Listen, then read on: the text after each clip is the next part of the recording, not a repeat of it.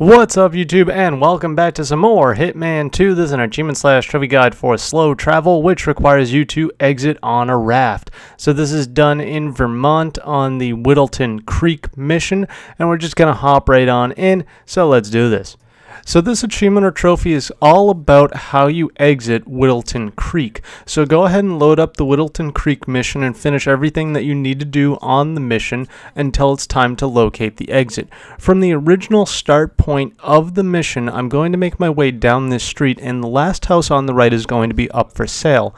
Up on the porch is going to be a pot, and inside of that pot is going to be a key, which we can then use to open the garage. Inside the garage is going to be an ore, and getting that ore will unlock a special exit in which we can use the raft to leave and thus get our achievement or trophy. So just follow along with the video and I'll see you guys at the end.